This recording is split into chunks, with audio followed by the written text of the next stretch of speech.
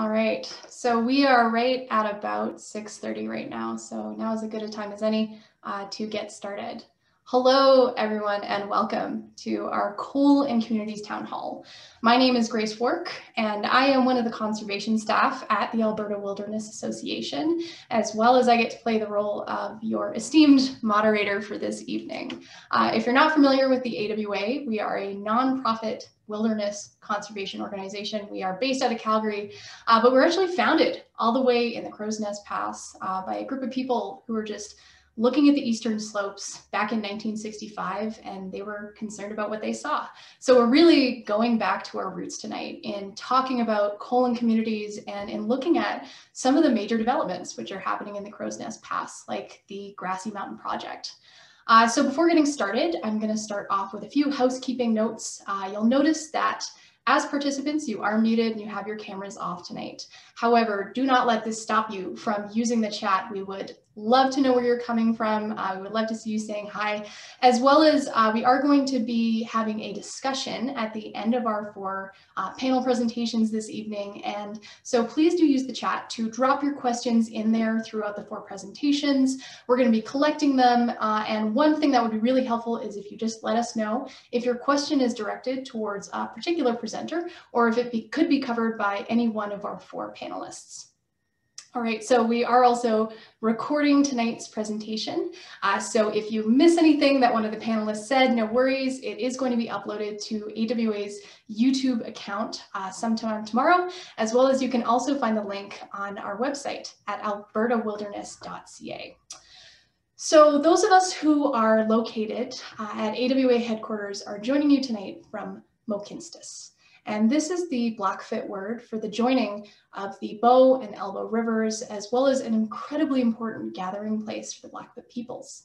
So we're symbolically, or maybe digitally, coming together tonight on Treaty 7 territories, which are the traditional and current territories of the Blackfoot Confederacy, which includes the Siksika, the Piikani, and the Kainai First Nations, as well as the Tsuut'ina and the Stoney Nakoda, which includes the Chiniki, Bearspaw, and Wesley Nations, as well as Mohkinstsis is also home to Métis Nation of Alberta, Region 3. So one thing I'm going to encourage you to do is don't let your engagement with this stop at listening to a land acknowledgement. If you're located outside of Treaty 7, I'm actually going to drop a really great map into the chat right now, where you can explore all of the territories and the languages and the treaties, which are found all across Canada, as well as, just take a moment to yourself to consider how we can support our Indigenous friends and colleagues as they continue to steward many of the important headwaters and the landscapes that surround us. So this is actually the third town hall that we've held in conjunction with the Coal Policy Working Group, which is a collaborative of conservation groups and landowners and concerned individuals who want to address the health, ecosystem, and social impacts of coal development on Alberta's eastern slopes. And the theme of tonight's town hall is community. And in exploring this, I kind of wanted to start out by talking about ecological communities.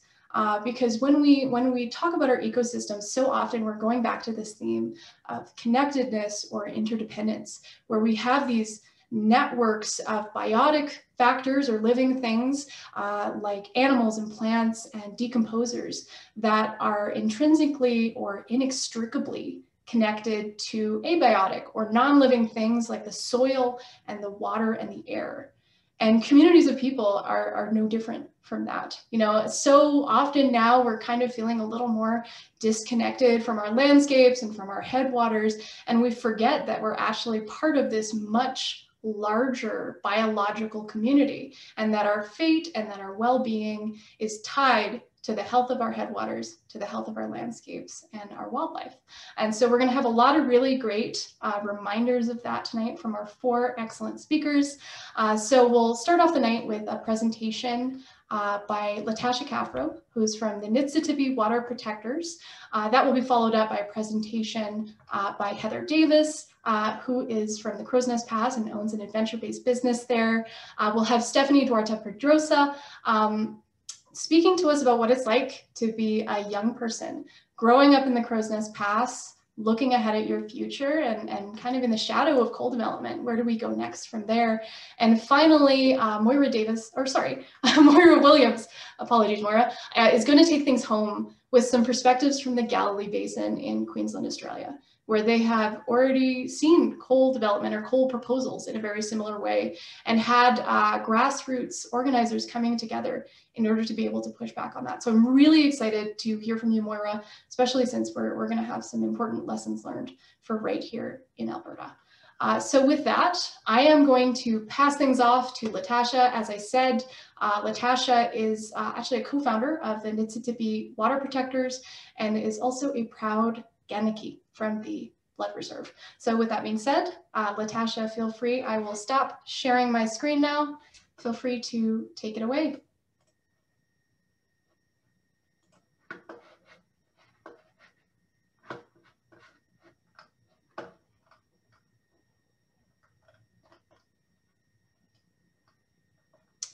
Let me just make sure.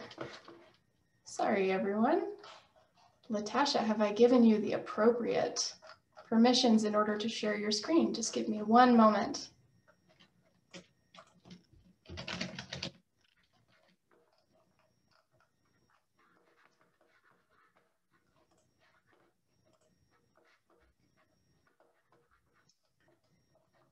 So I think we might be running into a little bit of a technical difficulty here. Sorry, everyone. Might have lost the connection with Latasha.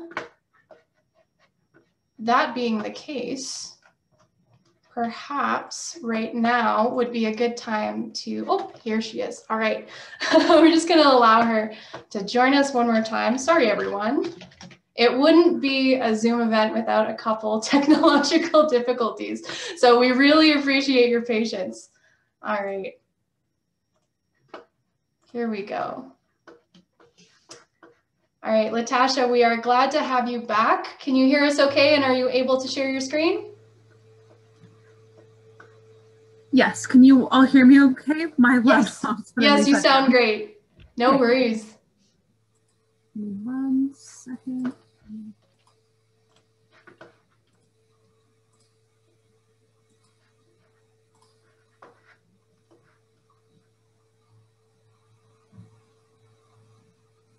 All right, well, thanks everybody for tuning in tonight.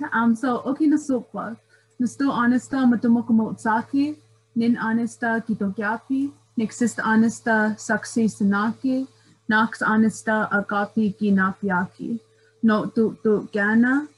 My name is Latasha Cathrobe, and I am a member of the Blood Tribe that's currently located in southern Alberta. Some of you may also recognize me from Niitsitapi Water Protectors, as well. I am one of the co-founders of that small First Nations collective. So I'm here today. The theme of our conversation is about coal and communities, and I'm here to talk about some of my concerns, being a member of many communities, being a member of the Blood Tribe, being somebody who resides in southern Alberta, being somebody who has participated in ceremonies and language revitalization, being a part of a parenting community, somebody who's raising children in this beautiful area, being a part of generations of Niitsitapi people who have lived and occupied and stewarded this area since time immemorial. And just like many of you, being a concerned resident of this area, somebody who has strong and deep connections, whatever that may be, whether you are somebody who enjoys hiking out in these area, somebody who enjoys fishing, or you're somebody like me who practices their traditional and treaty rights in this area.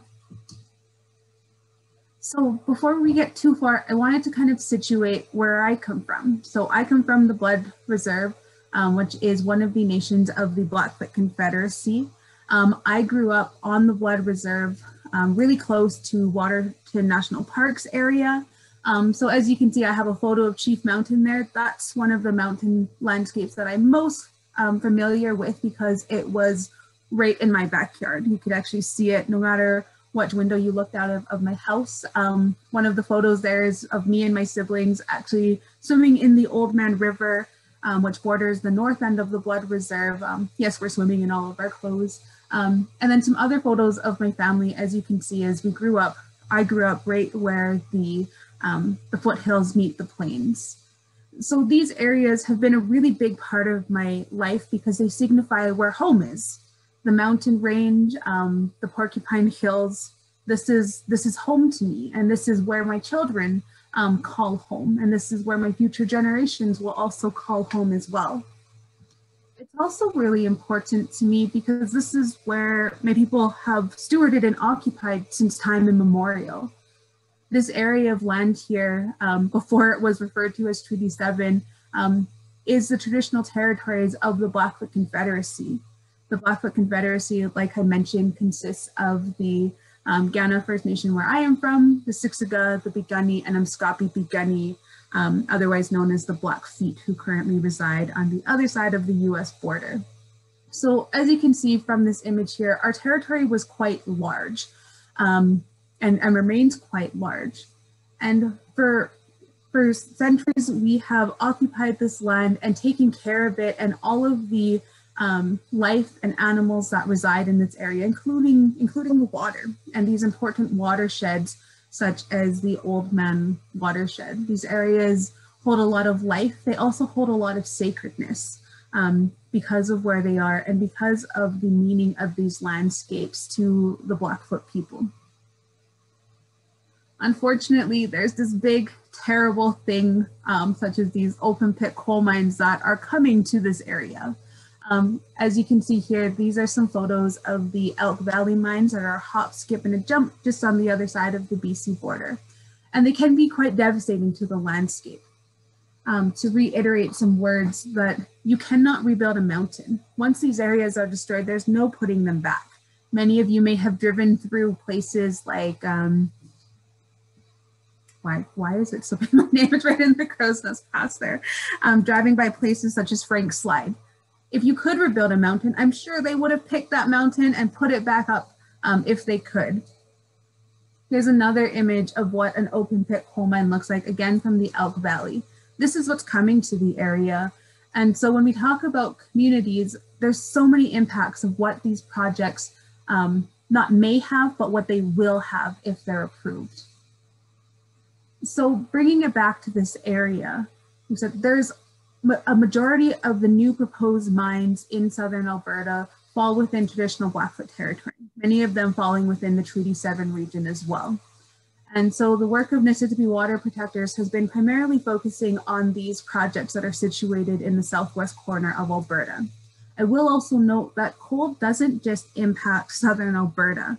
With the rescission of the coal policy, it has also allowed for numerous exploration and projects to advance in central Alberta as well. And there's other mines such as thermal coal mines that have been impacting treaty regions and First Nations across Alberta for a really long time. So this isn't a new issue, but it's one that requires a lot of attention right now. And this big push on met coal is something we should all be concerned about. As you can see from this image here, these mines are really closely situated to First Nations reserves right now as well, the Piikani being the closest, and then the Blood Tribe where I am from being the second closest reserve, both of which rely on the Oldman River for essential waters. Here's some other maps that depict kind of where these projects will be situated. And so you can see a number of towns, of people downstream that will be impacted, including places like Pinter Creek and Fort Macleod and Lethbridge. All the way down, like I said, the water keeps on flowing. And I think it's really important to just remind ourselves that even when water is contaminated, it doesn't stop flowing. It'll carry those contaminants as far as it can downstream. So it's really important to stop these things at their source. Lots of these projects, well, all of these projects are located in the headwaters, which is the places of origins for much of our essential drinking water for anyone who resides in southern Alberta. So the impacts of coal are many, and it should be noted that regardless of what community you come from, these will be felt in different ways. Speaking today from a First Nations perspective, I have this endless list of concerns and potential impacts. And like I said, it's not if these will happen, it's when they will happen. And there's lots of them, anything from the health and wellness of our communities, from physical health to how will these projects impact long-term stability. There's lots of talk about jobs, and if promising that these projects will bring jobs to First Nations communities. But I think lots of people have forgot to ask the question of, are these the types of jobs that First Nations want? Being from a member of one of these communities, I don't want to work for a coal mine. I spent a lot of time going to school. I spent a lot of time working to get educated in both traditional and Western knowledge to give back to my community. And working for a coal mine is not the type of job that is going to better myself or better my community. Looking at other things like air and water quality, these are things that are universal that will affect anybody downstream and in the area, as well as decrease in livelihood and how that may be felt. Thinking about First Nations rights and what that looks like is also really important to the conversation, as many of these coal activities and exploration are already infringing on First Nations rights, which I'll get to in just a moment here. So when we think about the communities that we're a part of, I think it's really important to think about the values that you share with your community. Think about the ideologies and the stories and what is really tied to these areas of land. I was fortunate enough to grow up with my grandmothers, with elders from my community, to hear lots of the stories of the land, to hear the language being spoken, to be brought out to these places that hold such beauty, such energy, and such life, to grow up and to live off the sustenance that these areas provide. And to really grow up with that First Nations worldview of all land is sacred. And these are some of the values that you'll find not only within the Blackfoot Confederacy, but that are held by many First Nations and by many people. And it's looking at those values, it's important to challenge these things and say that all land is sacred. The 1976 coal policy, while it was important in its entirety, it did categorize land, which is not a First Nations worldview. All land is sacred, and whether it's category 2 or category 4, it does not, it should not be eligible for such molestation, such as coal mining.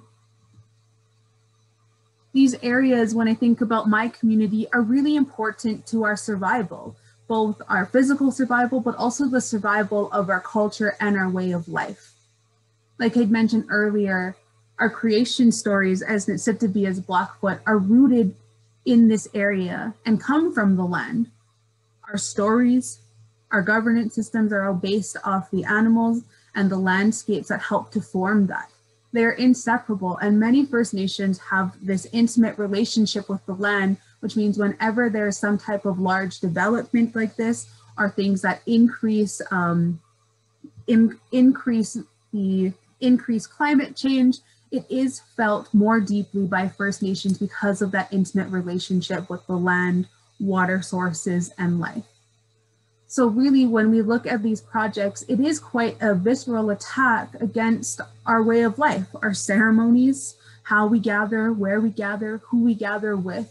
And that really transmits to our children as well, because while we have seen the ongoing genocide in Canada through various forms such as residential schools, the 60s Scoop, we see genocide in the form of land degradation as well, such as the introduction of coal mines or large resource extraction projects. These are also acts of genocide because they do try to sever that relationship that First Nations have with the land. And it is those relationships that ensure the survival and thriving of our ways of life, the ways of life that our ancestors have lived since time immemorial. And that is a right that is not granted by Western law, but is granted from a higher source. And so it's important when we think about our future generations and our children having the opportunity to live their lives in ways that are meaningful to them. So going down the talk of Indigenous rights, these projects are current projects, both whether they're in exploration or in the application process, cause a severe threat to First Nations rights, both treaty and Aboriginal rights. So like I'd mentioned earlier, these projects in Southern Alberta, majority of them are situated in the Treaty 7 area. As part of the signing of Treaty 7, we agreed to share the land, not to own the land, but to share for the wealth and prosperity of all. And that includes, and from a First Nations perspective, we agreed to live in harmony with one another. These were not land surrender treaties. These were peace and friendship treaties to ensure that we all had a good life in this area, and not to infringe on each other's rights to practice our traditional ways of life. These projects, like I said, will have major impacts on the right to hunt, fish, trap, gather, harvest in the lands that First Nations have since time immemorial. It also is really critical to look at treaty relations and being in good treaty relations with one another as Indigenous and non-Indigenous people. These mines not only impact the Treaty 7 area, but multiple treaty areas across Canada as water, I said, continuously flows across the prairie provinces. In Alberta alone, there are 3 treaty areas, Treaty 6, 7, and 8, and over 45 First Nations groups in Alberta, First Nations communities. That's not including Métis settlements or non-federally recognized First Nations groups. So when we think about Treaty 7, this is a nation-to-nation agreement. This is a nation-to-nation relationship that needs to be fostered and upheld, and the developments of coal is not fostering or honoring those relationships. Treaty, again, was agreed to the depth of a European plow. Coal lies much deeper than the depth of a European plow, and therefore was not negotiated in Treaty 7. Just again, all of the different treaty areas in Alberta and kind of mapping out where all the different First Nations groups that are situated in Alberta. So I encourage you to look at what's important to you and the communities that you're a part of. Water is truly life, and I don't say this to sound cliche. I say it because it is something that connects all of us as living beings. It's something that flows through each and every one of us, and these areas are sacred to many and sacred for many different reasons. Whether you are a hiker who goes to these places for your mental and physical well-being, whether you are a First Nations child who is connecting to the land and picking medicines with your grandmother. These areas are important to sustain and maintain, and these areas are crucial to us all. These areas hold so much life, and as anybody, it is not, we do not have the power to destroy things that we did not create. And I quote that from Mike Brucehead of the Blood Reserve, who has reiterated that time and time again. We as human beings do not have the right to destroy things that we did not create. We did not create the mountains. We did not create the Oldman River. It is our job to steward these lands, to ensure that they continue to provide for all of our future generations. I encourage you to take action. There's so much that you can do even in a pandemic. Take action from your homes, from your, all you really need is a laptop or your phone. You can make those calls to the members of your community and inform them of why it's important to take action. Inform them of what's coming. Find different ways and be creative. We are Niitsitapi. We all, and if you're non-Indigenous, you are treaty people, which means we all have an obligation to protect the land, air, and water in these areas that we reside in.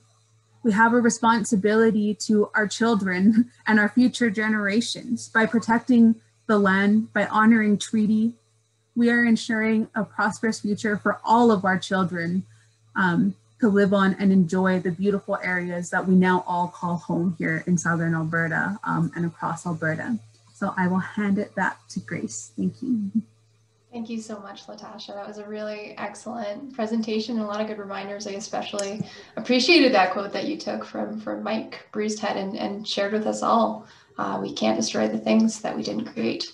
So next, I am really excited to invite Heather Davis as our next presenter. So a quick intro, Heather is a business owner in the Crow's Nest Pass, operating a small professional guiding outfit. She is passionate about our Eastern Slopes and connecting people to the outdoors, and studied business marketing and biological sciences at NAIT, environmental and conservation sciences at U of A, and previously worked in environmental consulting and for Alberta Environment and Parks. She's got a really great background, and she presented during the Grassy Mountain public hearing with Crow's Nest Conservation in regards to the growth of outdoor recreation in the Crow's Nest Pass. So Heather, you have some really great photos for us. I'm really excited to hear from you, so feel free to take it away. Awesome. Thank you so much, Grace. Thank you, Latasha, for that amazing presentation. It was wonderful to hear your perspective and how we do really need to make sure that it's our responsibility to protect this land. So I'm just going to, I want to share my screen with everyone first so that you can see all of my photos. All right, give me a second here. All right, I believe everyone should be able to see this now. All right, so welcome everyone. Good evening. Thank you so much for coming tonight and listening to my perspective. As Grace said, I spoke during the Grassy Mountain hearing, and I would like to share with you my perspective on the growing outdoor recreation industry here in Crow's Nest Pass. Today, I will be sharing my story, information about outdoor recreation, and as I present, I want to showcase with you many photos of this area. So I moved to Crow's Nest Pass the summer of 2014 to work for Alberta Environment and Parks, leading their south portion of the Backcountry Trails Flood Rehabilitation Program, where our team reconstructed backcountry trails and riparian areas. Prior to moving to the mountains, I worked in oil and gas, both in the oil sands and in conventional gas, completing reclamation and remediation projects as a professional agrologist. I would spend my spare time traveling to the mountains and even tour guide it for a ski and snowboard company, taking people to the mountains in both the US and Canada. The mountains, for me, are a special place, and they hold a special place for recreation, for healing, and sustainability for now and into the future. The mountains have helped me heal personally from both abuse and trauma, and I know that that is the same for a lot of other people. Crow's Nest Pass is very much a part of the Canadian Rockies, and I talk a lot about Crow's Nest Pass because that is just where I am, but I know that other mountains and other parts of the Eastern Slopes are being impacted by these coal mines. So Crow's Nest Pass is very much part of the Canadian Rockies and a place where myself and others feel connected to the landscape. In March 2018, after winning a provincial Growing Rural Tourism Award, I started my own business. And I now hold several titles, which include an environmental scientist, professional guide with 2 highly recognized organizations, and an entrepreneur. I'm also a board member with the Crow's Nest Conservation Society, the Parks and Rec Authority board with our municipality, and I sit on an Access and Stewardship Committee with the Association of Canadian Mountain Guides. So this stuff is definitely up my alley. I started my own business for many reasons, and one of those reasons was that I saw a lot of opportunity to grow a sustainable economic driver in a community that I love and a community that felt like they wanted to have more economic drive. I wanted to be able to provide employment and quality jobs for residents within my community. I have started this grassroots business in a community where I was the first professional guide with the Association of Canadian Mountain Guides and knew that I could be instrumental in growing a professional career for myself and others in guiding. While I have only been in business briefly, I currently employ myself. I also am going to be mentoring 5 other ACMG guides this summer. Some of them are already guides, professional guides, and some of them are going through the process of becoming a guide. I have 1 wilderness first aid instructor and then 2 interpretive guides that are starting off as well. So it's a fast growing team, and I'm really excited about that. And so we have a lot of new people coming on, and I'm trying to encourage local people to get involved in this profession as well.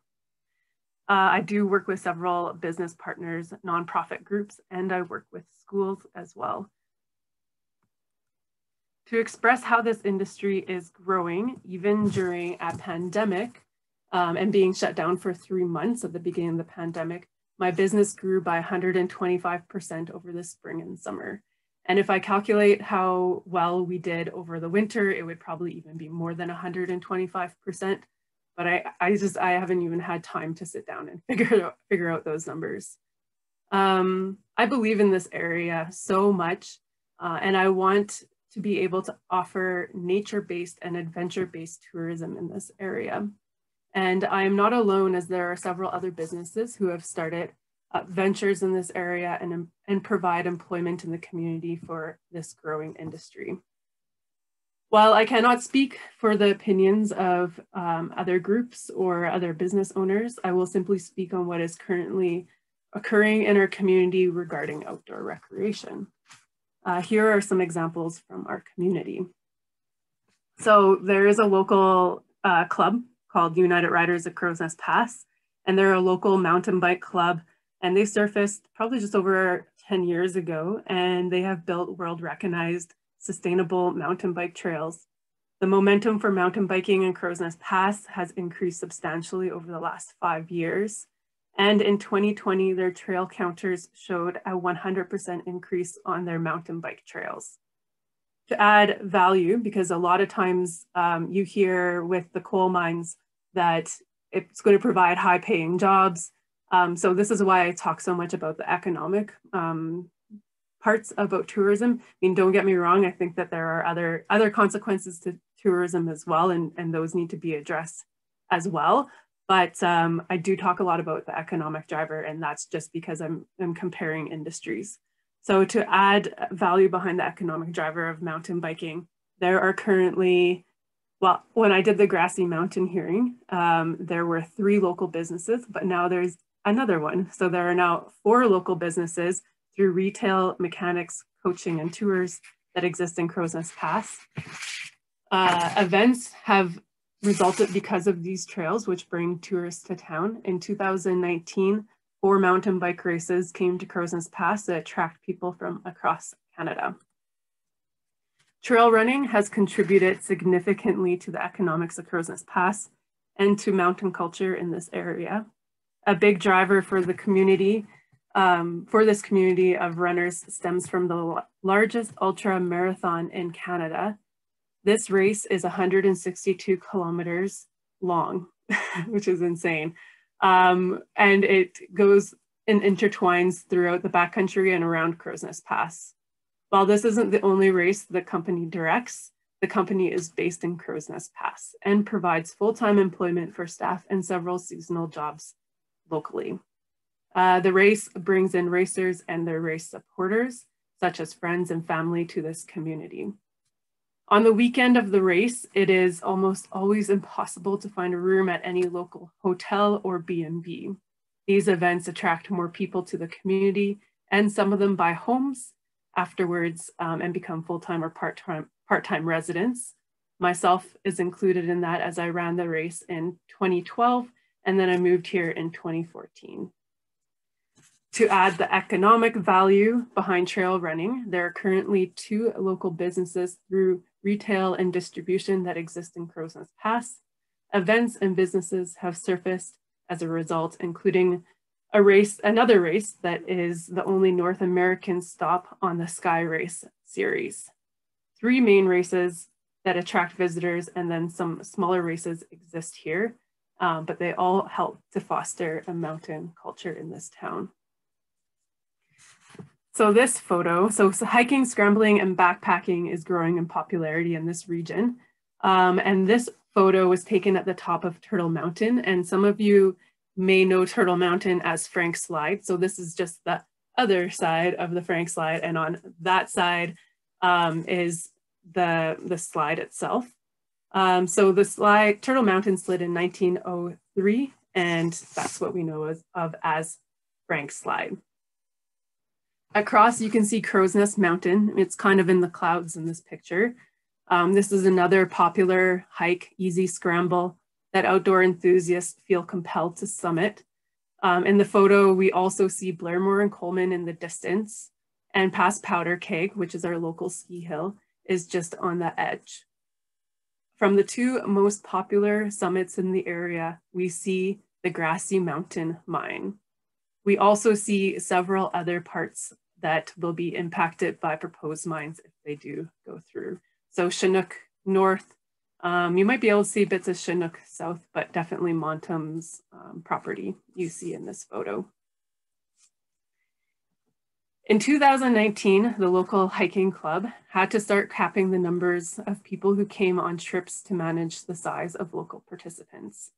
The Great Divide Trail, a long distance hiking trail from Waterton to north of Jasper, has recently rerouted the section north of Crow's Nest Pass into Alberta along the High Rock Range.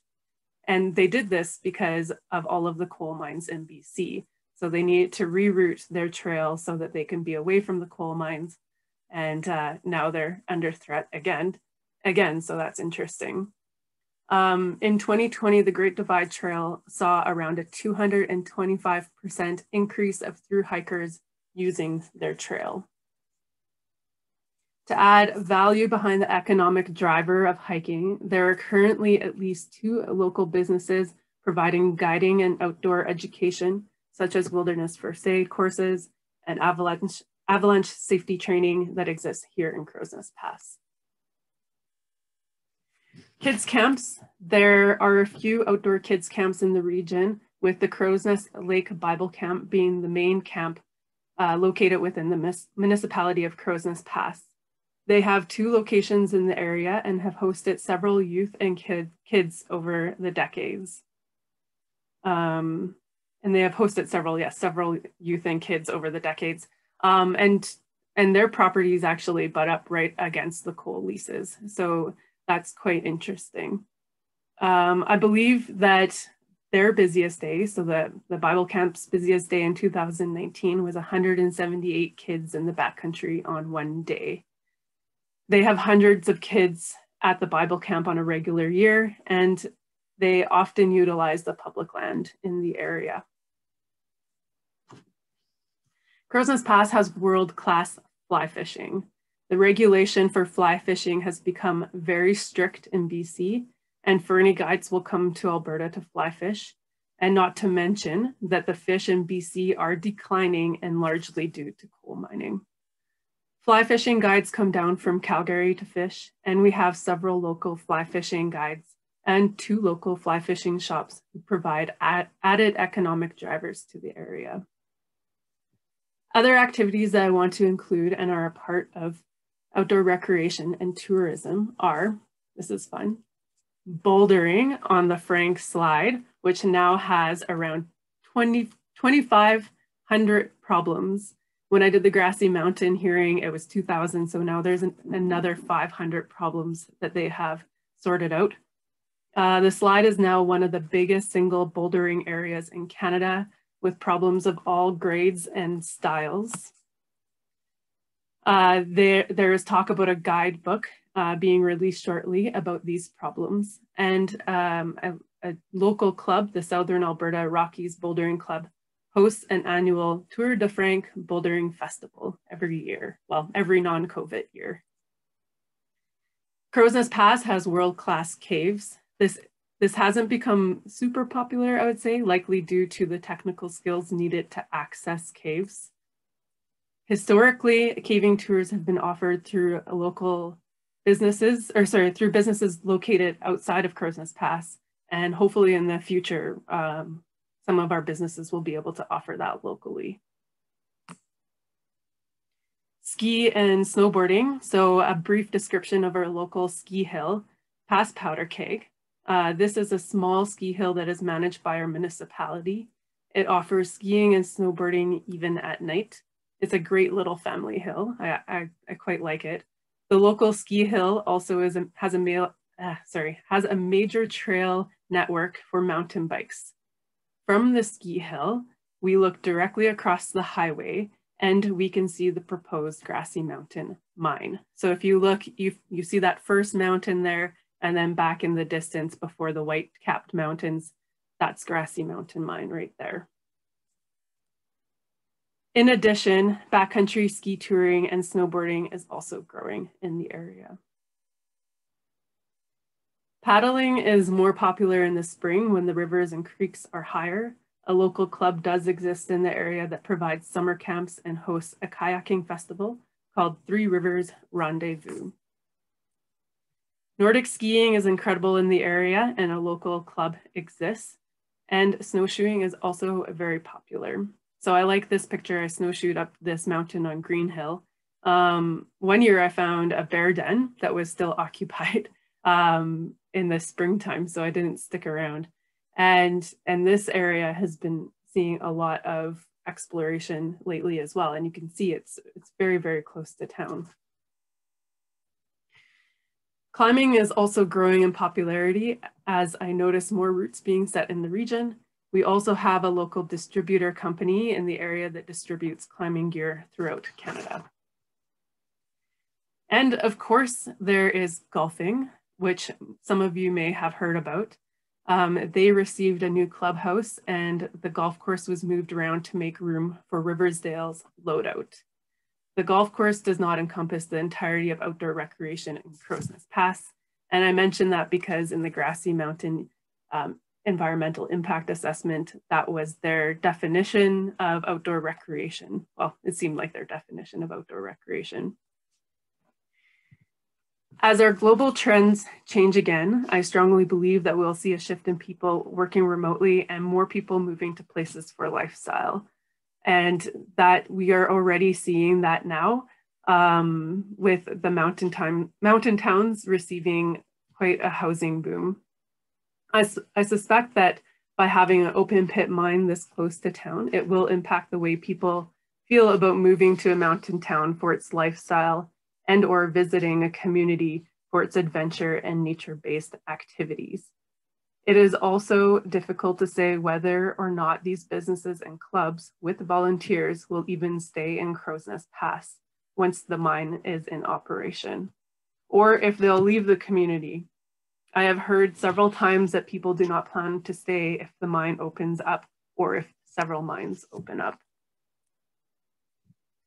Outdoor recreation is a big part of tourism in Crowsnest Pass, and tourism does not revolve around hotels and restaurants. The environmental impact assessment by Grassy Mountain and its socioeconomic section lacked consultation with the local tourism and outdoor recreation community. It appears that the consultant, whoever that was, prepared the report and left a huge gap regarding what is going on in this community. A cost-benefit analysis should include an assessment on the outdoor recreation, lifestyle, and tourism prior to any mine approvals and even approvals for exploration. As a visitor and outdoor recreationalist to mountain communities myself, I do not visit or recreate at a mountain town with an active open pit mine that is visible from its own town, not to mention several open pit coal mines.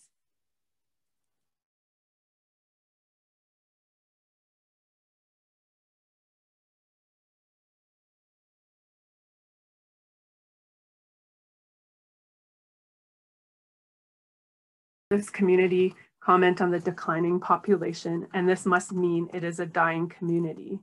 I see it quite differently. I see it as a community that is transforming as people remove the stigma of Crowsnest Pass as being a coal mining town and seeing it for being a part of the Canadian Rockies. We are seeing more entrepreneurs and people being creative to build an economy. And if we give people the support and encouragement to do this, this will only grow. As we saw in the past, the Crowsnest Pass struggled after the last coal mine closed down in the 1980s. I don't want to see this happen again because people are eager to make a quick but short-lived economic boost. I will finish with a letter that Frederick Godsoll wrote in 1893 This was prior to the first coal mine that exists in Crowsnest Pass on the Alberta side. The Crowsnest Pass and Waterton Lakes have been for years a common resort for surrounding neighborhood for camping and holiday making, and there being but few such places in the country. I think they should be reserved forever and for the use of the public. Otherwise, a comparatively small number of settlers can control and spoil these public resorts. Every day that it is delayed increases the probability of friction between government and settlers that may build in these spots. And that was in 1893, and now it's over 100 years later, and look where we are. So thank you so much, everyone, for listening to my presentation. And I put my email address there if anyone wants to contact me at another time. Thank you so much. Thank you, Heather. That was fantastic. And thank you so much for sharing your personal connection with these spaces. It was really meaningful. And the quote as well, the more things change, the more things stay the same. But I think we're hoping for some important changes coming down the line here, especially as we all get together as a community. So next, I am going to be passing the mic off to Stephanie Duarte Pedrosa. To give her an introduction, Stephanie grew up in the Crowsnest Pass and feels an extreme sense of loyalty to the wilderness surrounding her hometown, much as we've heard with Heather already. Having worked in the tourism and recreation sectors in the Crowsnest, she knows the potential of her community to pursue an economy beyond natural resource extraction. She actually attended university in the Netherlands, majoring in natural resource management. And because of the global pandemic, decided to pause her studies to avoid online classes, and instead has been working back home at Castle Mountain Ski Resort. So returning to Crowsnest in 2020 gave her the incredible opportunity to work with and learn from the great folks at Crowsnest Conservation Society. And she was actually the youngest participant to participate in the Grassy Mountain hearing, where she proudly shared her Gen Z perspective. So looking forward to hearing from you, Stephanie. Feel free to tell your story. Oh, wait, we're good. Oh, yeah, we can hear you. A little quiet, but I think. Okay. Thank you so much for introducing me, and thank you, Heather and Latasha, for what you guys shared. I will be speaking, similar things to Heather. Heather provided a lot of information about our town, and the photos were beautiful. I don't have a PowerPoint, but I have lots of sentiments that I would love to express. Before I get into that, I want to just talk about two quick things. The first is the only reason that I'm speaking here is because Heather and Rick Cook, the president of the Crowsnest Conservation Society, were able to convince me to participate in the hearing. When they first asked me to speak in the hearing, I was no way, I'm not entitled to an opinion. I don't have a profession or degree, or I don't own any land. I'm not entitled to speak formally about the mines. And because of their encouragement, I did participate. And now upon reflection, I realized we as my generation and our age group, we deserve to have a massive voice when it comes to these projects, because these projects have lifespans of over 20 years, and these 20 years align with our generation's most formative years in terms of access to job opportunities. And these projects are really going to shape the careers that we have access to in Southern Alberta in general, but also specifically in Crowsnest. And so I guess I'd like to encourage other young people to look for opportunities to speak and share their perspectives in formal settings, as well as in social media and all that fun stuff too. But get more engaged in the formal processes, such as the permit allocation. Okay, that's one thing. And the other thing I wanted to address is I will criticize the Grassy Mountain project, and I will criticize the municipality and their tunnel vision, but in no way is this an attack on the people who work for the coal mines, in the Elk Valley at Teck, just across the border. My dad works there. And in no way is this a criticism of my friends from high school who've just gotten jobs at the Teck mines or up north at Fort McMurray. I totally respect their livelihoods, and they work so hard. And the thought of being a haul truck driver, like on a night shift in February, is the most terrifying thing. So they have all my respect. Yeah, there we go. So now I want to talk about Grassy Mountain. I was born actually in Seattle, but both my parents are from Edmonton. And when I was young, they kind of gotten fed up with the big American city life, and they wanted to bring our family into a small town in the Rocky Mountains. And so they found Crow's Nest, and we moved here when I was 9. And I can't imagine growing up anywhere else. It's been so influential to how I see the world, how I react with the world, how I interact with the land, and all the opportunities I've had to, and all the activities I've learned because of the wilderness that surrounds us. And I think, kind of going off of what Heather said, our access to public lands is incredible in Crow's Nest. And it wasn't until I left that I realized how lucky we were and how unique our situation is, that we have all this crown land, that we can do all these activities any day, any hour, and for no real charge. My brother, he camps almost every single weekend in the summer on the crown land with his friends from high school. Like they've already started camping this year in the cold. And I think like our access to these lands for recreation, I don't think people in our town are truly aware that it's something that's being taken from us, and something that's already started to be restricted with the exploratory drilling that's happening that Heather talked about. And I remember like the first time that Rick from Crow's Nest Conservation showed me the maps that showed where all the coal leases were, and like I was shocked and in disbelief. Like I had no idea that they could take this, and I felt so attacked and so defensive. Like this is ours, but it isn't really ours, I guess. But it feels like it's ours as residents of Crow's Nest, because we use it so much. Yeah. Okay. So now I want to talk more about the tourism and recreation sector, and about Grassy Mountain. And I also want to talk about 2 different documents that I read in preparation for the Grassy Mountain hearing. And I'm going to try really hard not to sound like an ad campaign from Crow's Nest, but I hope that this does inspire some people to come visit us. We have lots of good stuff happening. So I moved away from Crow's Nest 4 years ago to go to college. And since then, I've come back every summer to work. And I've now worked at 6 different restaurants in our town. And also in 2019, I worked at the visitor center on the west end of Coleman, where like I helped people who were traveling through.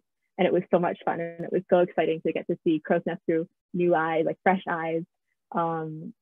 And so we help people who are traveling east, and also people who are traveling west. So people who are traveling east and entering into Alberta, they would come into our visitor center, and I would give my whole spiel. Like, these are all the things you have to see in the next 30 kilometers. Like, you can't miss this hiking trail. You have to go see this waterfall. You have to go to my favorite restaurant. Don't forget to drive through the Frank side. You get to drive through history. It was like, yeah, I had to like vomit out all my favorite things about my town in the hope that people would stop and get to see how beautiful it is, because I know how beautiful it is.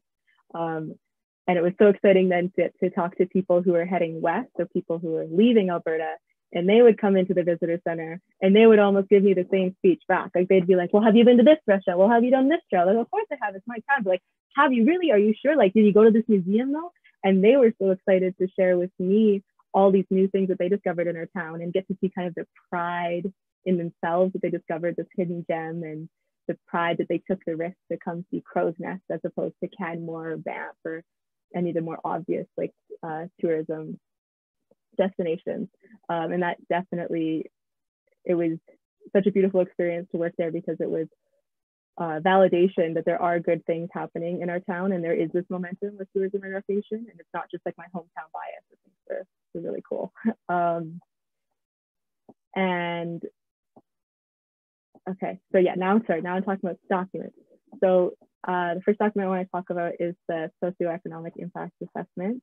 And this was like, the purpose of this document is to show how the mine could benefit the community, but also how that mine would negatively impact the community in terms of like our sense of community, and also economically. So we did get one thing right, that we as a town are in a really, really difficult position financially. Like we have almost no industrial tax revenue, and I don't envy the mayor and the council people in trying to figure out how we can kind of get out of this hole that was created because we are there's historically been a boom and bust local, like we've had a boom and bust local economy. But I also, so then when I remember finishing reading the socioeconomic impact assessment and being so surprised that it was done and it was over, and Heather also mentioned this, but it felt incomplete, and I was so shocked because all of the things that Heather described, the races, the volunteer organizations like VROC, all of the activities, our relationship with the land, even like our farm or our community market that was started after I moved here, and it's grown every single year, and it's just wonderful. Every Thursday, every year there's more and more artisans showing their products, and all local. And that wasn't mentioned in the impact assessment. So all my favorite things about my town and all the things that I see that are blossoming in our town weren't represented, and it's a scary thought because if it's not acknowledged in the impact assessment, then the impact that the mine could give is also not going to be acknowledged. And it was really disappointing, and yeah, again, kind of scary. And I think in terms of natural resource extraction, because we've always been a coal mining town, we have this tunnel vision, and it's that kind of faulty logic of this is always what we've done in the past, this is what we have to do in the future. And there's even, if you walk around town enough, you see these t-shirts that like, we are a coal town, full stop, as if there's nothing else that could happen to us. And so that brings me to the second document that I want to talk about, which is the letter that I read from the municipality to the panel and where they expressed their full support for Riversdale and for Riversdale, which is also Banga, and for the Grassy Mountain project. And I remember they specifically used this word thriving to describe Fernie, Elkford, and Sparwood. And with this mine, we could also become thriving like them. And I definitely stopped a second, and I have a problem with how they use the word thriving. I think we have different definitions. I'm sure in terms of industrial tax revenue, Elkford and Sparwood are definitely thriving. That's where tech is mainly located. But in terms of thriving as in prosperity and the sense of community, the only town of those three that I would agree with that's thriving is Fernie. And that's because you walk through the main street and there's all these small shops, and you get to explore the land with all these trails, and people are just excited to be there. People love being in Fernie. And that's what I call thriving. And I really think that is because of the tourism and recreation sector that's so big, and it's lacking in Sparwood and Elkford completely. And so I'm really disappointed in our municipality and this kind of blind optimism that we can have these parallel economies, that we can simultaneously have natural resource and the tourism sector together, working together, thriving together. I understand that we want to have the best of both worlds, but that's not possible, especially with mining, especially with a mine that's located, as Heather described, so close to our town, and the coal loadout is literally will be located across the highway from our Tim Hortons. I mentioned this in the Grassy Mountain hearing as well. And I just can't get over the fact that you could be going through your drive-through at Tim Hortons and seeing the coal loadout right there to blows my mind. And it feels extremely invasive, and it definitely will threaten all the small businesses that Heather described. I completely agree with her. And then I just want to broaden the scope a bit and talk about the Eastern Slopes. And I think the reason that I don't think we're not having these discussions about Fort McMurray and the tar sands with tourism and recreation is because it's so far up there. No one's really going up there to vacation anyways. But the Eastern Slopes, those are right next to Edmonton and Calgary, the places where we're really, really concentrated with our population. And we use these lands for so many of our activities. We have so much sentimental attachment to these lands. And if these coal mines come through, it's not out of sight, out of mind, like Fort McMurray is. And I really think it will change our identity in terms of like, yeah, again, how we use the land and how we think of ourselves as Albertans and all the fun stuff that we get to do because of the access to the mountains that we have. And then I guess, yeah, my final point is I really don't want to come back to Crowsnest Pass in my 40s and see that coal loadout. And I assume Tim Hortons will still be there because I think Tim Hortons will always be there. But I really don't want to be 45 and going to the Tim Hortons drive-through and seeing the coal loadout. Yeah, okay. Thank you so much.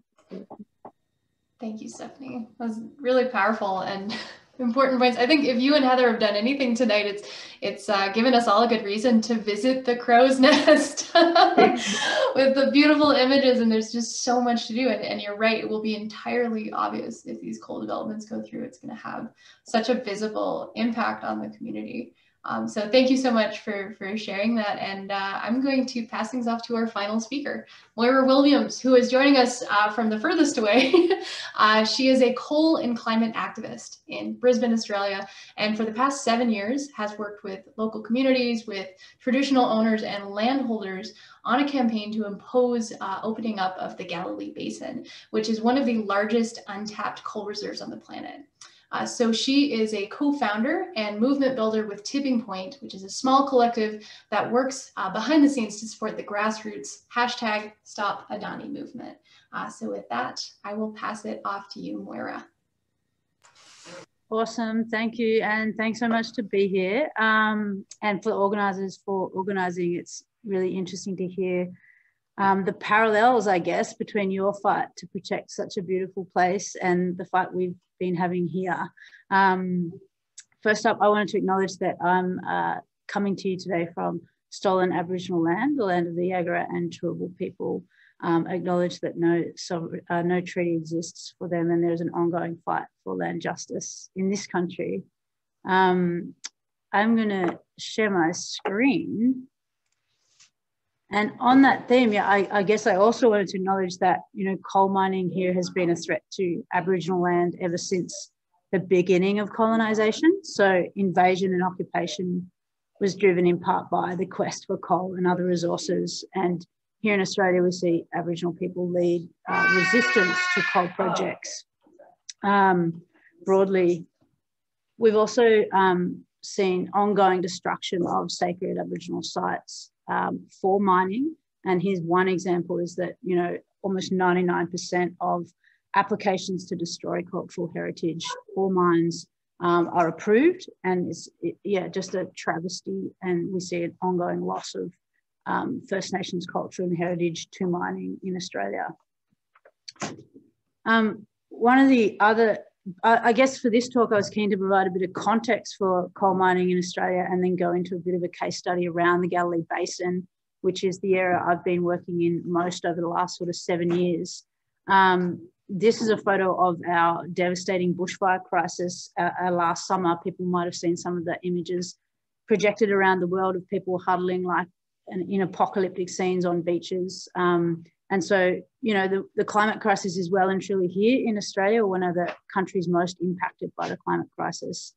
But we're also one of the world's biggest contributors to that. We are the world's biggest exporter of coal. And, you know, we're exporting record volumes at the moment. We have around 94 operating coal mines and 60 proposed mining projects. And the Galilee Basin, which I'll talk about shortly, is the second largest proposed expansion of coal mining in the world. In terms of where that coal mining takes place, so these are the two eastern states of Australia. I'm based in Brisbane, just there in Queensland. That's where we have most of our coal, our coking coal mined from, and then a lot of our thermal coal is mined in the state of New South Wales. And shipped out among those ports out through, in Queensland, in the case of across the Great Barrier Reef, largely to Asia. You know, just like everywhere else, and it was, you know, important to hear the impacts of coal mining you all have locally, obviously here as well, and across the world, we know coal is harming communities. So we know that about 3,000 Australians die from air pollution in Australia each year. That's largely caused by pollution from the mining and burning of coal.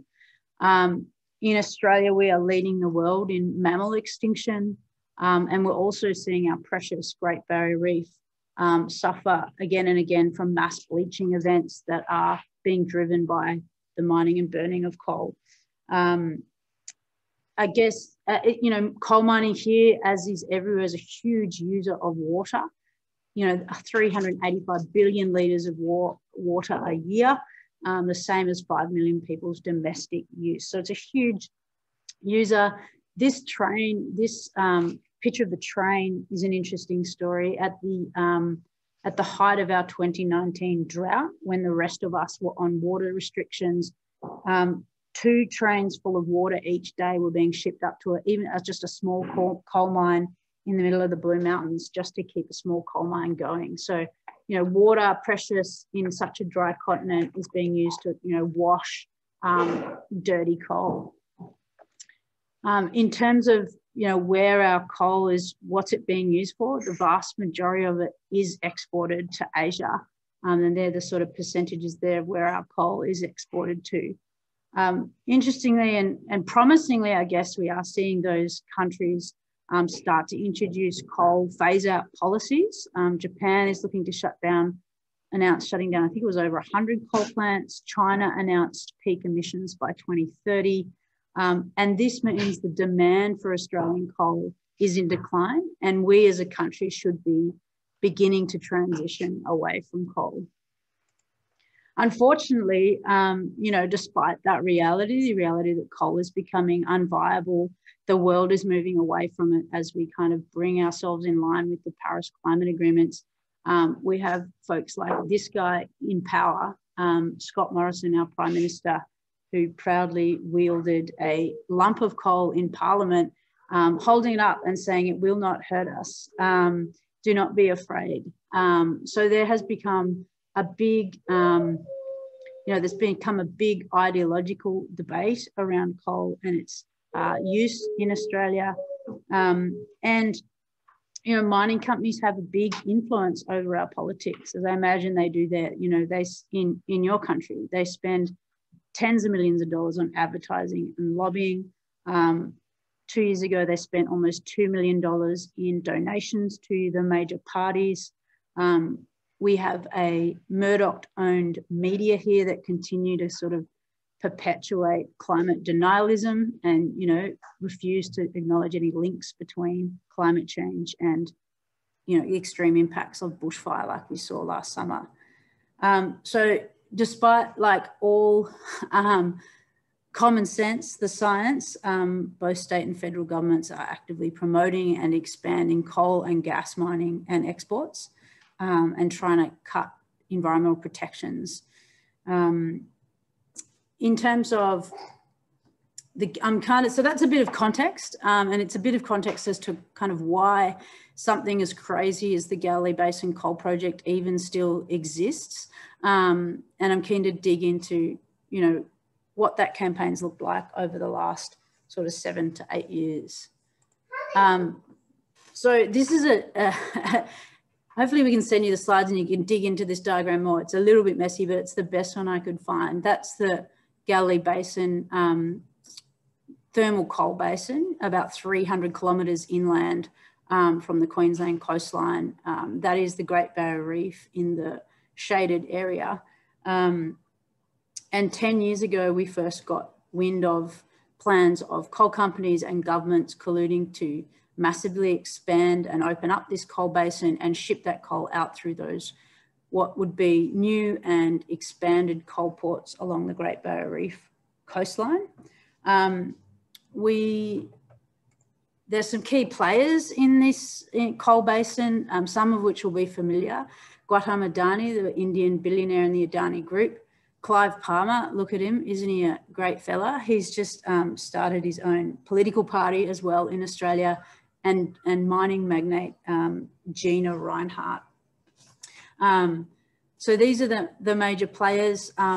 About 4 years ago, it became clear that most of the Australian companies interested in the coal basin weren't really progressing this project because of the economic unviability of it, because it was so expensive to build that 300-kilometre railway line.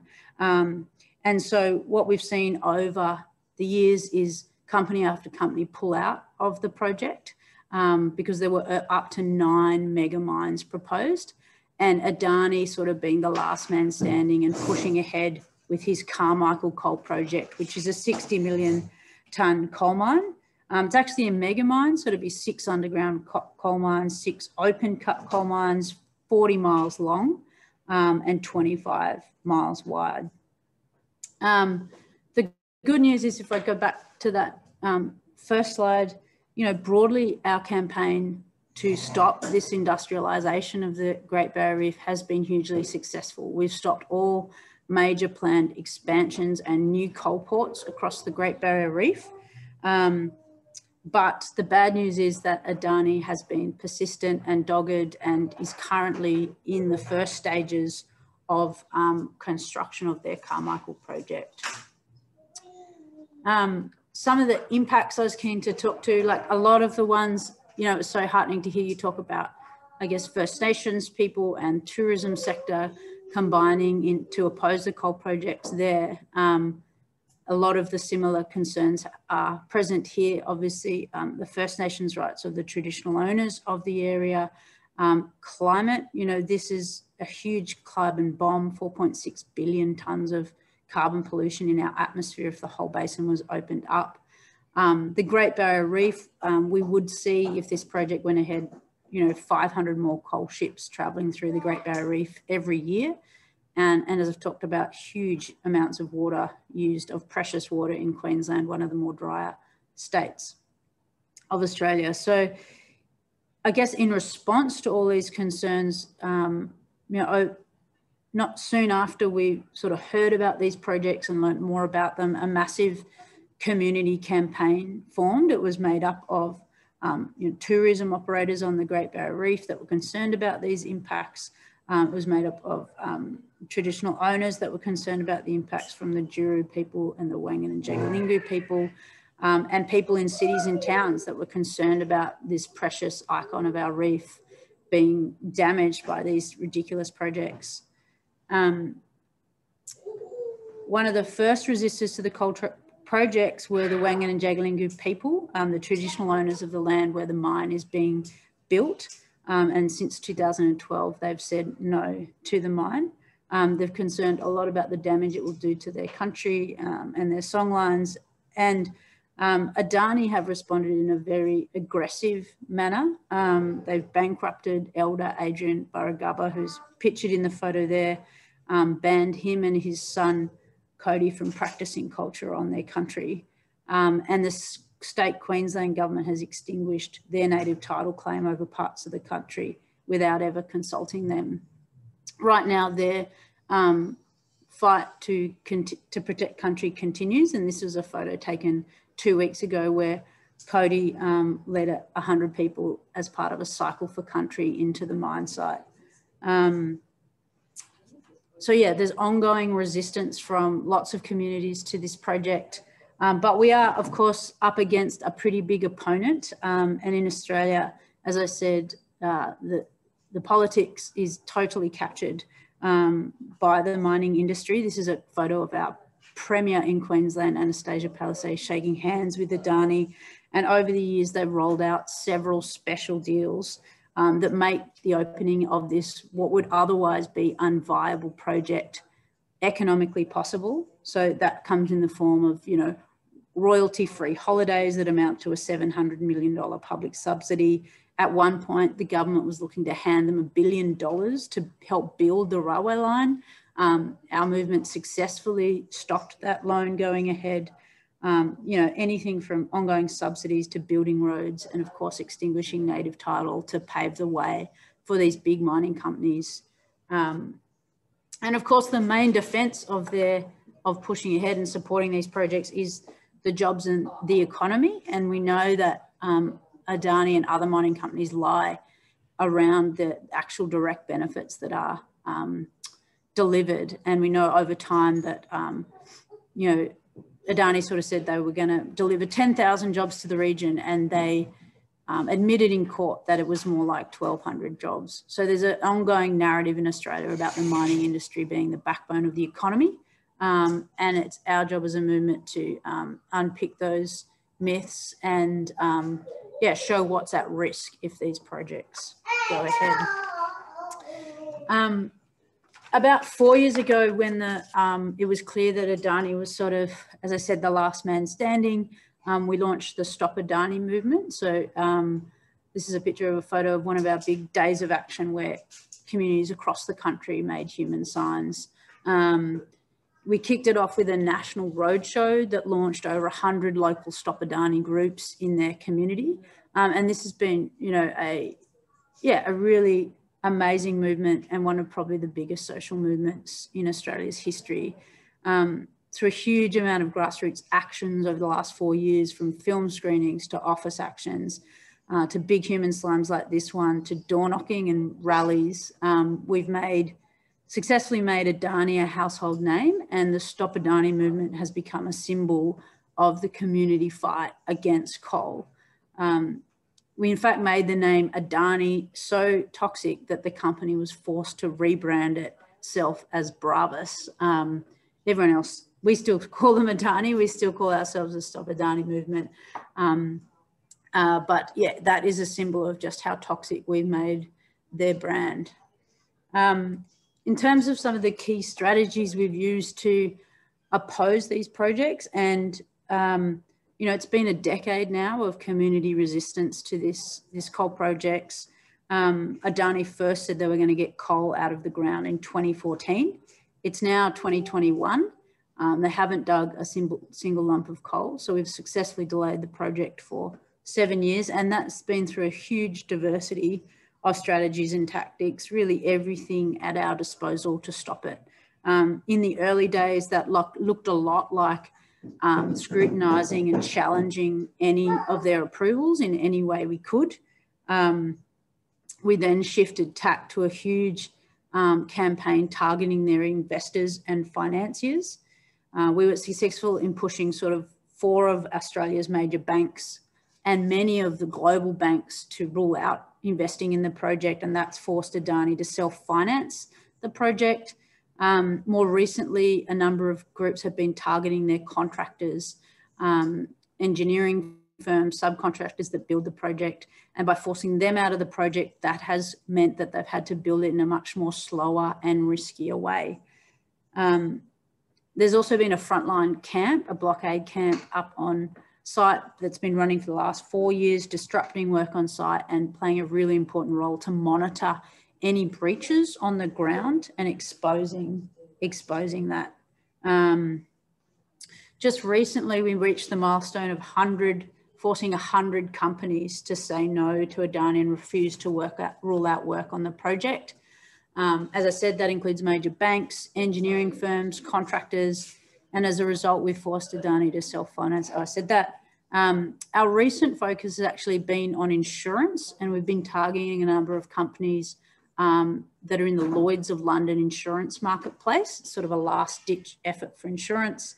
And as part of that campaign, working with UK climate campaigners, we successfully forced the Lloyd's of London to introduce their first climate policy, which looked at phasing out insuring thermal coal mines by 2022. And there's some loopholes in that policy, but broadly, we think this is highly significant because Lloyd's insures 40% of the world's fossil fuel projects. And we're starting to see an impact of that work on insurance on the ground. BMD is one of Adani's major contractors. They are actively building the mine at the moment. But there was some news this week that our work on insurance and folks targeting BMD directly has meant that the company is actually acting without insurance.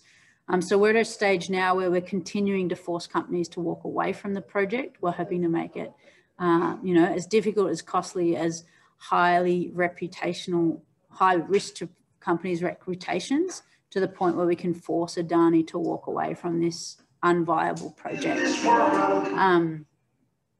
To finish off, I just wanted to touch base on a couple of key ingredients to success, I guess, of the style of campaigning we've been using. And we've been really fortunate to have, you know, a number of resourced, you know, paid campaigners working on this campaign. I'm one of those, but there has been a great degree of collaboration and coordination across the alliance of groups and organisations working on this, many of with different reasons. They're part of that fight. We've also used a directed network approach, which means a centralised strategy but decentralised implementation by local groups on the ground. And my role at Tipping Point has been making sure those groups are connected with each other, provided with resources and information. And we've invested in that grassroots power building to make this, a national movement. I think I'm at time, but I guess I wanted to finish on a high note and say that, ultimately we are, change is coming. Most Australians think we need to get out of coal as soon as possible. Profit and finance is getting harder for these projects, and we know that community action is working.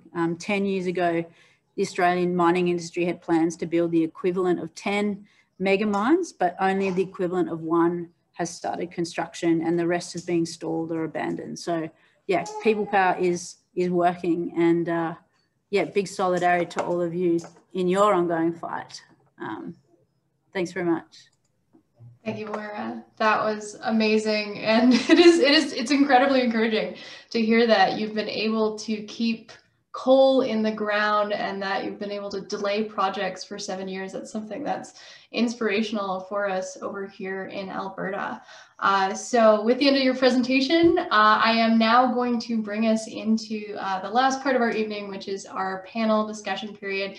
So Stephanie, Heather, Latasha, I'm going to invite you back if you'd like to turn your cameras on for just a brief question period. I know we're kind of reaching the end of our night here, but maybe I'll start with a question for you, Moira, just because you've talked to us about all of these ingredients for success, and this is something that we're really trying to work and mobilize on the ground as much as we can. But I was curious about how you forced, 100 companies to say no to Adani.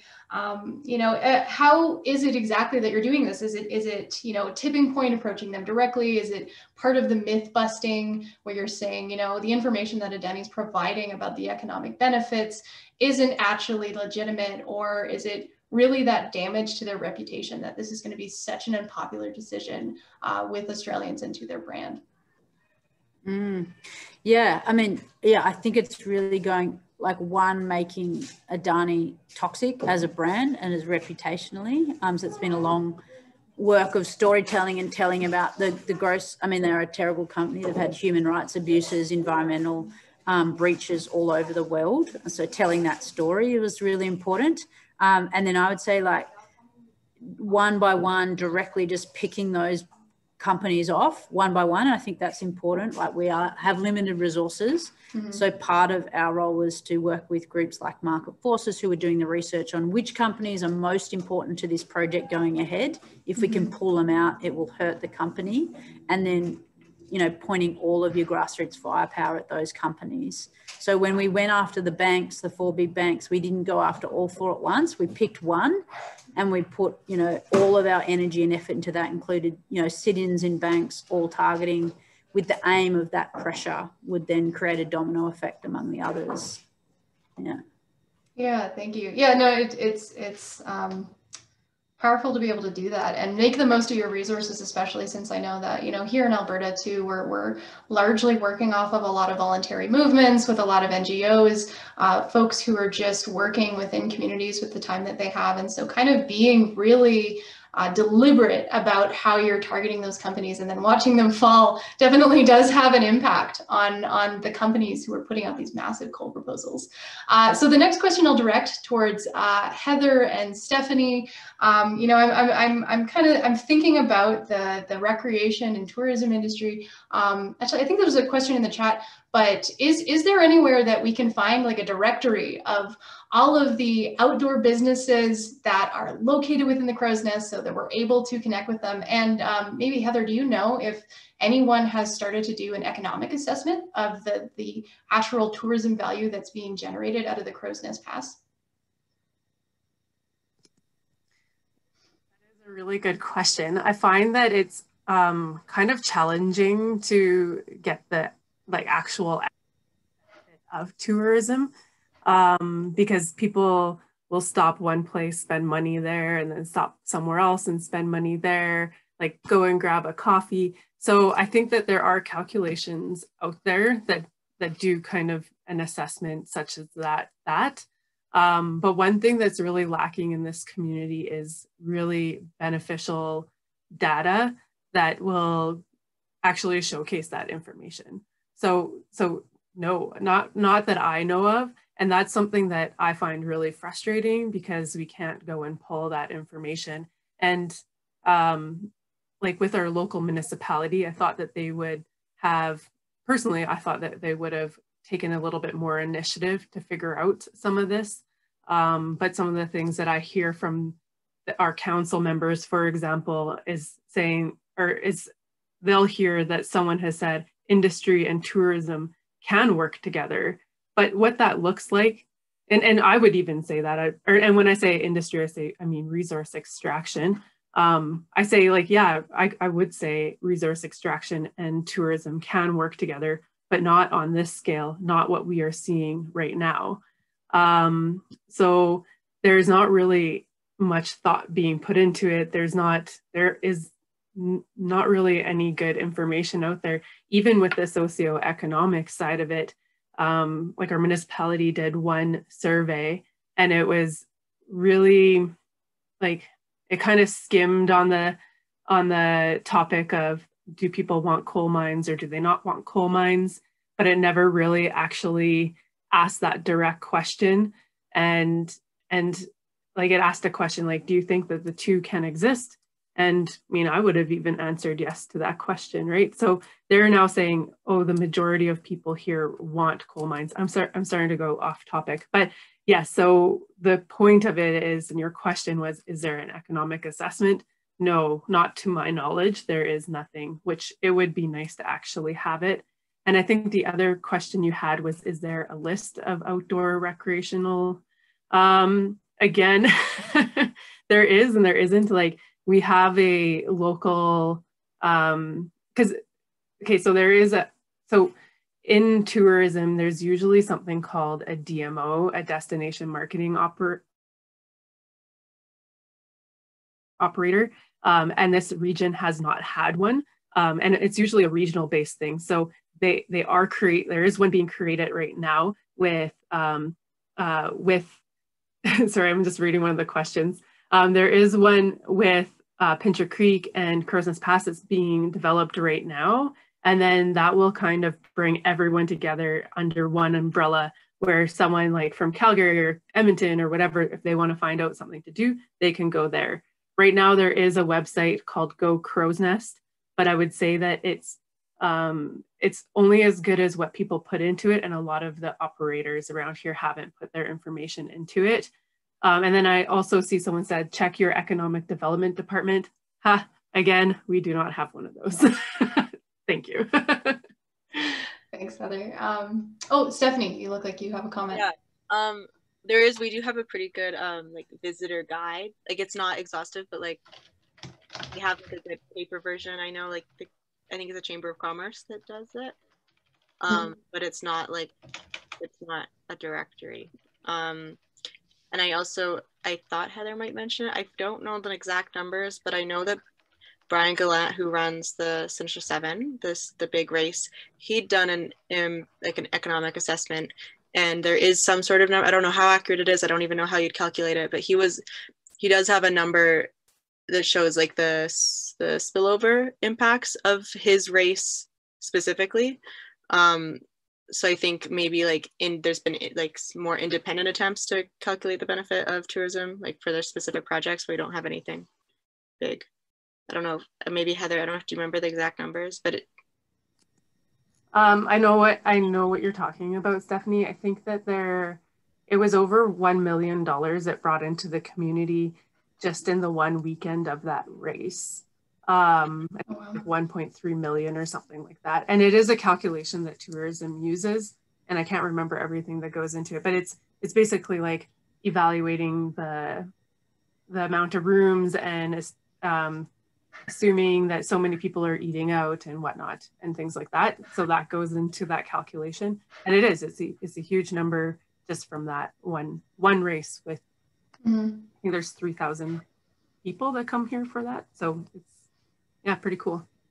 Yeah, absolutely. I feel like we're really starting to see like the Crow's Nest be this burgeoning community, see it looking something similar to maybe one day like a Canmore or a Banff, but it's still unique in its own way, and especially when we have initiatives going in the province like the $2 million that Alberta tourism would like to see spent by 2030. How are we supposed to quantify that when we're not having something like an economic assessment done for the Crow's Nest Pass? And so I'm really seeing the gap there. Maybe I'll throw a question to Latasha next. I'm just interested if you could just give us a little bit of a description about what Niitsitapi has been up to this year, and maybe some of the ways that we, as other people in Treaty 7, can help to support your initiatives. Thanks. Yeah, I can speak to that. You can hear me okay? Yeah, sound great. Gave out on me. So there's a lot. And I think when going back to my presentation, we are all treaty people. If you're situated in Alberta, there's 3 different kind of treaty areas. So Treaty 6, Treaty 7, and Treaty 8. And really looking into that. What does it mean to be in good treaty relations? Treaty relations don't just mean the relationships that we have between Indigenous and non-Indigenous people. Negotiated in those treaties was the consideration of the land and water and landscapes and animals that all reside in those areas as well. So as our role as treaty people is to really honor that life and to spend that time self-educating yourself on what that means. There's a lot of really great resources out there to get that information about what are your obligations as treaty people, because we are all treaty people. It's not just First Nations who have these extra rights or have these extra things awarded to them. That's not how it works. So I encourage people on this call to do a little bit of that self-education and educating what that means.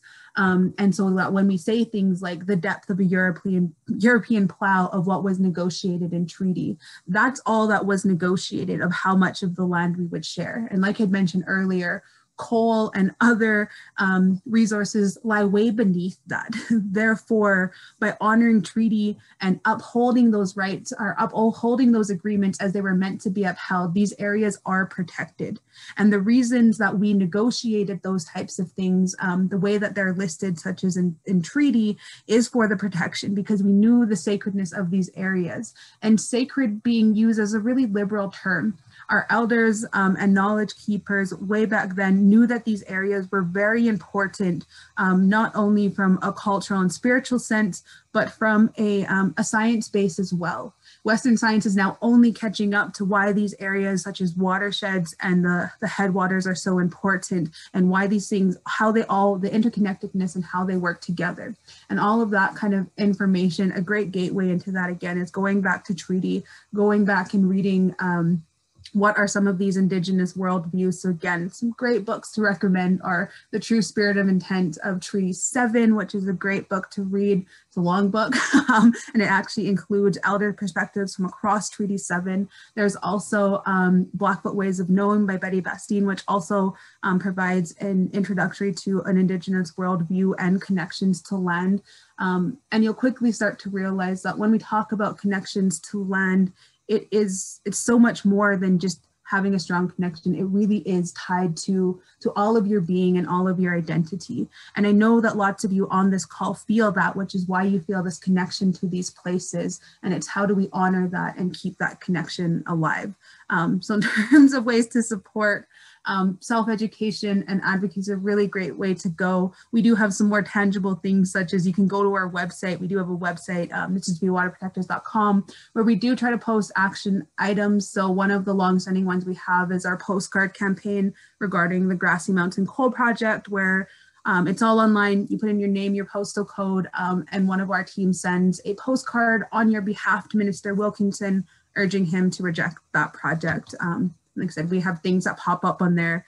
We've been up to a lot, from anything from the petition and regional assessments to really being engaged on the back end and kind of in the forefront media space of things. Yeah. Yeah, thank you. Sounds like it's been a really busy year, and thank you so much for sharing those resources. I'd actually, once we get to posting this recording on albertawilderness.ca, I'll share some links to Niitsitapi, as well as those books that you mentioned, The True Spirit of Intent of Treaty 7, Blackfoot Ways of Knowing, because I think that education component is really an important step for all of us as treaty peoples, is to take the time to sit down and to consider what are our responsibilities and how can we be part of this bigger community, which is the large theme which we're coming back to tonight. So thank you to our panel speakers. I know this was a little bit of a short panel discussion. I see that we're kind of at 8:05 here. So I just want to say once again, your expertise tonight is so valuable. Your perspectives from all of these different communities that you're part of is really meaningful to these larger conversations we're having around coal and what we can actually do to make a meaningful change. So with that, I am going to just say one more thanks quickly first to our audience. You have been amazing. Thank you for all of your questions. I'm sorry that we didn't get to all of them. But first I'll start by saying thank you as well to the Coal Policy Working Group. So you have been amazing. I know that some of you are on this call tonight in just mobilizing and organizing and making sure that this issue really stays in the light here in Alberta. So you can see their logos on the screen there. Feel free to give them a little bit of attention and a little bit of love. And now I am going to pass things off to Ian Urquhart, who is AWA's Conservation Director, and he has an important message about some upcoming dates, especially for the Grassy Mountain Coal Project. So do you want to bring things home tonight, Ian, and give us some closing messages? Thanks.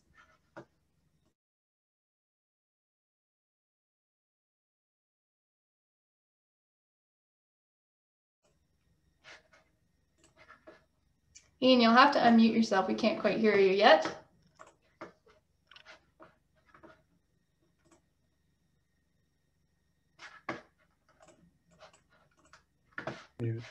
Sorry. There you are. Sorry about that.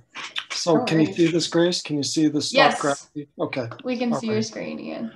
I just want to begin by reiterating what Grace said and just thanking all the participants tonight, both the presenters and the audience. I think this is a totally brilliant evening, and I think we can learn a great deal from what we heard this evening. And I wish some decision makers were listening to this tonight and that they would take what we heard this evening to heart. One of the things I wanted to say here is just to borrow a phrase from an escapist television series that I'm indulging myself in when I'm not dealing with coal these days. Everything is connected, and I think tonight the discussion of communities, the notion of thinking about communities in all sorts of ways, underlines that, and underlines the fact that all the communities represented here this evening have a connection to the land, important connection to the land, and want to see our place on the land take place and our activities on the land take place in a way that ensures a sustainable livelihood, not just for us, but for future generations. The Gen Z people like Stephanie, I think, are far too polite. Who gave my generation the right to decide their future when it comes to areas of Alberta like the Crow's Nest? With respect to how interconnected things are, I just wanted to give you this quote that was in the last issue of our magazine, came from a member of the Kainai First Nation, who was talking about the solidarity that exists between so many interests and communities when it comes to the future of the Crow's Nest. This was part of what they said during their public comment on the Grassy hearing. Cowboy hats, mountaineers, environmental groups, climate change activists, politicians, Indigenous peoples, First Nations. This is who we are. It was never outright spoken, but it is the essence of all of us, unified. And I think if we're going to beat this, that's what we have to be, whether we're focusing on government, whether we're focusing on corporations, whether we're just focusing on friends and neighbors to try to get them involved. So what I want to end with is a reminder. Today's May the 18th. 1 month, people. 1 month until the deadline for the submission of the Joint Review Panel report on Grassy Mountain. Okay, June 18th is their deadline. We only have 1 month until that time, until that deadline. And it's time for all of us to spend time thinking about how we can mobilize friends, neighbors, acquaintances to get involved. And when that report comes out, whether it says no to Grassy or whether it says yes to Grassy with conditions, that we are ready, that we are there to put pressure on Federal Minister Wilkinson to say no to this project. So the slide here, here's his contact information, his email address on the Hill in Parliament, his telephone number, his fax number, his mailing address. And what I've been encouraging people I've been talking to about this is think of 5 friends or pick on your family. I mean, pick on 5 friends and acquaintances and get them to commit to contacting Wilkinson once the Joint Review Panel report is submitted. You know, this is a fight that I really believe we can win. This is a fight this is a fight against Grassy, against this project that I really think we can win. And part of that comes from just the incredible outpouring of opposition to Grassy that you saw during the public hearing. There were 4,411 separate individual comments about Grassy posted on the Impact Assessment Agency's registry. We know that because one of our volunteers went through and cataloged them all for us here at AWA. 98% of those comments were opposed to Grassy Mountain. Only 69 comments on that registry out of 4,411 supported the project. And I think we just have to amplify that message to federal politicians like Wilkinson to stop this madness, to stop this ecological and cultural madness that is the future that these coal companies want to bring to places like the Crow's Nest. I just want to say one other thing and then I'll sign off for tonight. But I really believe that stopping coal is just the first step. I mean, this is only the first step in this campaign. I mean, I heard Latasha talk about types of jobs. I heard Heather talk about sustainable economic driver for the Crow's Nest, what that is. I mean, the questions that you're talking about, you know, why don't we have the sort of regional economic assessment that takes a serious look at the contributions of these industries to the livelihoods of people in the Crow's Nest? Stopping coal is only the first step. What we have to insist that our governments do in the aftermath of stopping a project like Grassy is engage with First Nations on enabling First Nations to look for and search for other sustainable economic opportunities for their members. That's an important goal to my mind in what reconciliation is supposed to be about. And similarly, when it comes to something like just the past generally, I think governments have that obligation. I mean, have that obligation to assist communities to try to find more sustainable ways of living. So anyways, thank you so much for your attention tonight. Thank you so much again to the participants for sharing their insights with us this evening. Stay well, and remember, June the 18th is only a month away. So dragoon those friends and acquaintances into the campaign to hit Wilkinson hard with emails and telephone calls and faxes once that Joint Review Panel report's released. Anyways, from AWA, thanks so much for being part of this evening. Take care. Thanks, everyone. And with that being said, good night to all.